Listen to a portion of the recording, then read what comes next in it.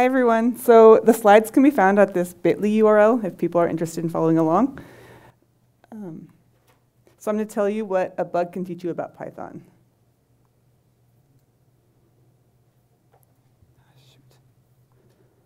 Next slide. So you can tweet me at Bradical. I'm also a Recurse Center alum. The Recurse Center is a place where you can go if you want to learn and grow as a programmer. We have a Recurse Center alum here as well today. I'm a software engineer at Peloton. It's a great company to work. If you're interested in working with me, please let me know. So this is something that I was building when I encountered the bug. Actually, last night I decided to try this out for myself, and I went to the URL up there, and I reserved to try a demo, and this morning I went to try it, and it's awesome. So this was the system that had a bug in it. And so everything was going fine. I hadn't made any code changes, and I got this Slack message from someone that was trying to add a front-end feature. And they said, hey, I booked some appointments, but the time slots, it was returning an empty array. So I got this, and I was really puzzled because there had not been any code changes. And this is a piece of the Buggy code. So it's a bigger piece of an endpoint that returns appointments. And the bug itself is in this yellow area. This is statement was the cause of the bug.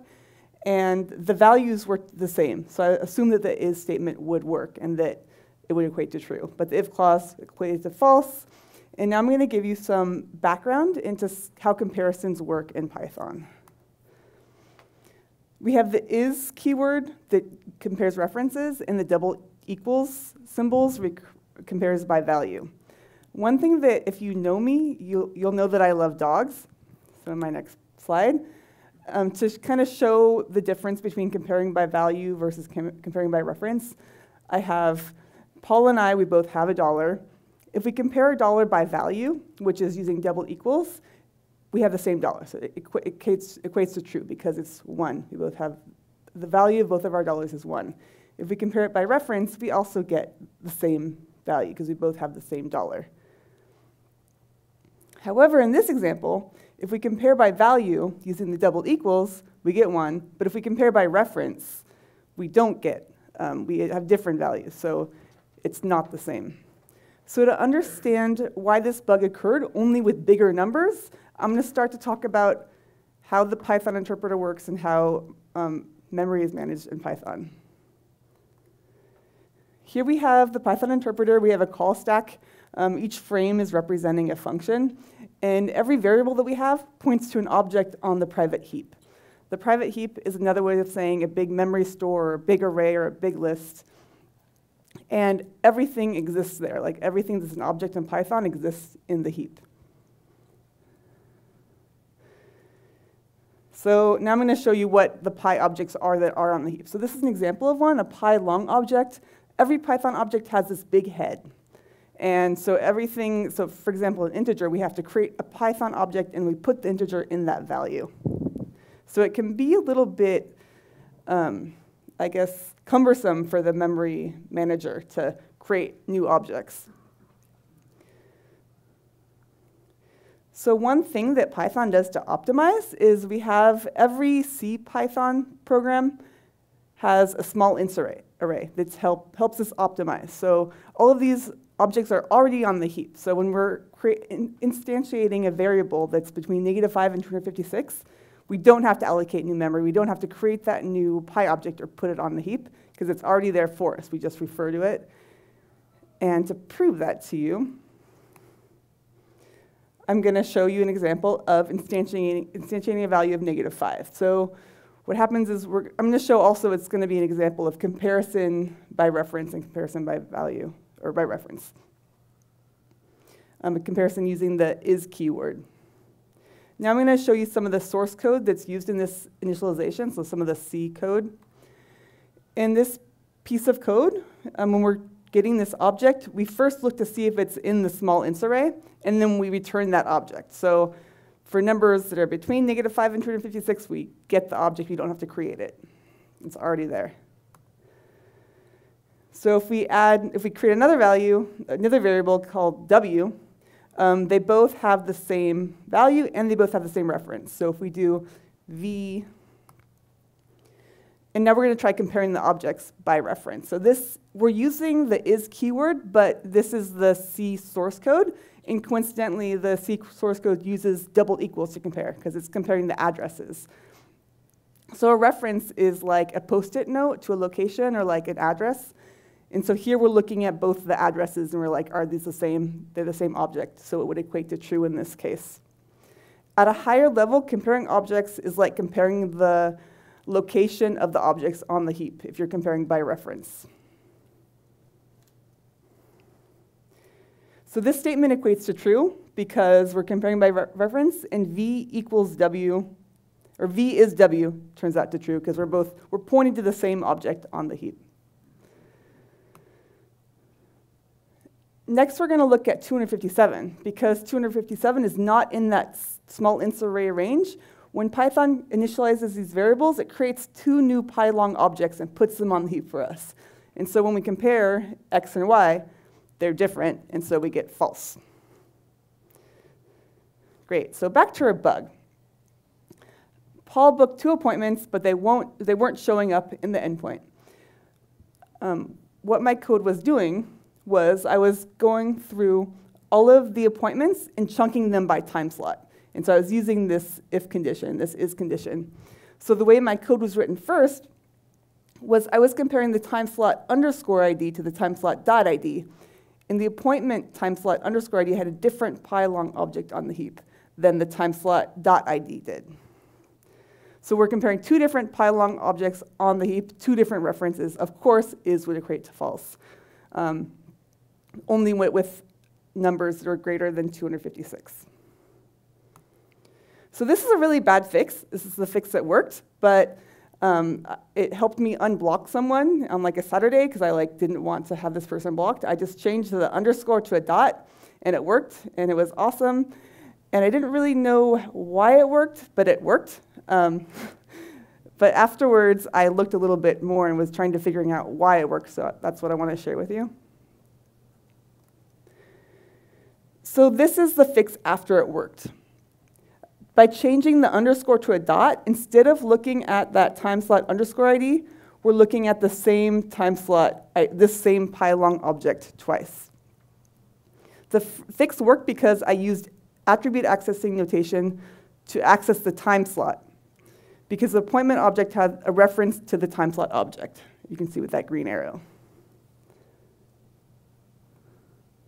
So back to our dog money example, where Paul and I were sharing our money. Similarly, the a.dot time slot and the ts, in this case, point to the same object on the heap.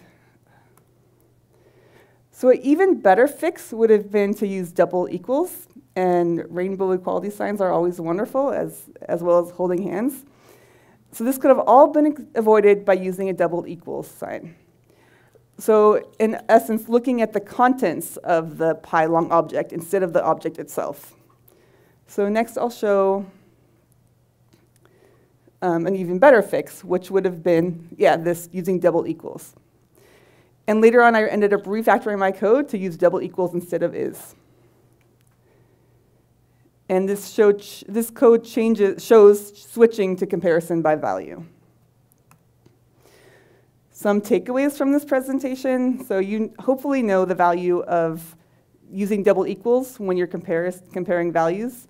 And hopefully you've gained some insight into Py objects and how they exist on the private heap. If you're still more curious about other bugs, you can Google search for Love Your Bugs PyCon, and you'll find a cool video by Allison Kaptur.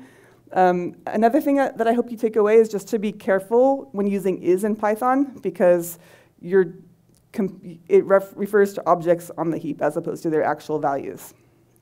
It's also good not to just fix bugs and be like, my code works, but it can be a lot of fun to try to understand why your fix worked. It can be a great educational experience.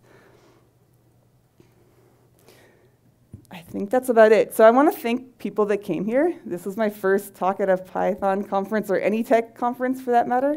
So if you could go to this link and provide any feedback, I'd be very grateful of that.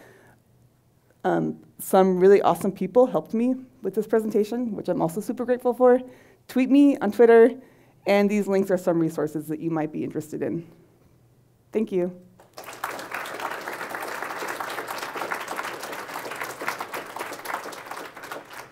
We have a couple of minutes for questions, so if you have questions, please raise your hand and I will give a microphone to you.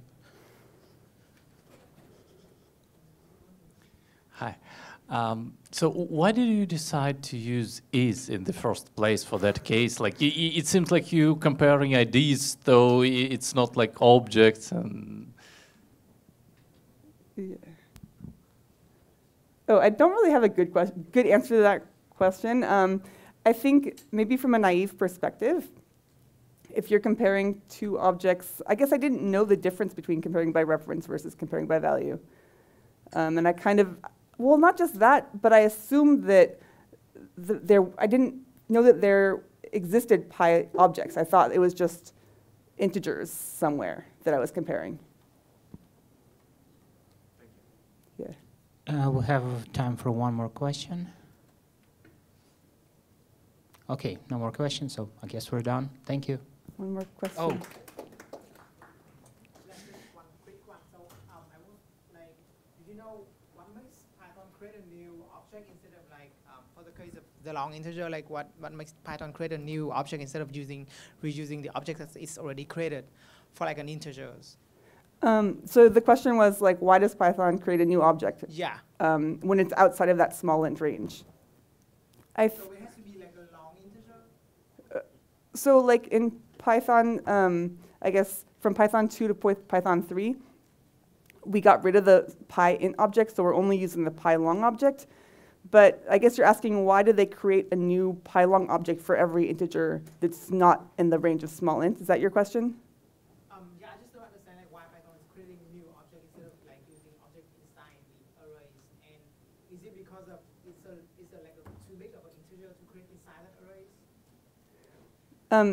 I guess the reason why Python's creating a new object is because the way that Python stores integers is it stores everything inside of this pi object. So whatever, it can't just keep the number, it has to keep it inside of this object. And I guess an alternative would be to go look at all the existing pi objects that are already on the heap and see if that exists and just point to that.